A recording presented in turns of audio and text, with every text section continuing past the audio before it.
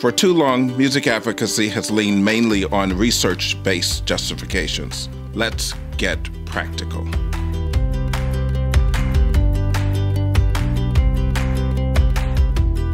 We do a performing arts festival every year, and so that is where all the departments within the performing arts come together. We sell subscriptions to put American flags in people's yards in our neighborhoods. So they can buy a subscription and we'll put a flag in their yard 5 times out of the year. It's been a great community outreach for us, and it's also a great fundraiser.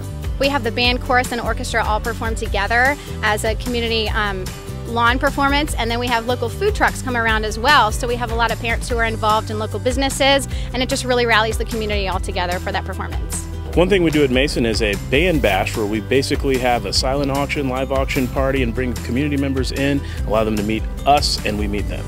We have a system where our older students will travel to the middle school to find students who may not be able to afford private lessons. And they'll reach out to those students and give them a private lesson once or twice a month. We work with a local comedy group that performs at our school for free, and our kids host and run the event.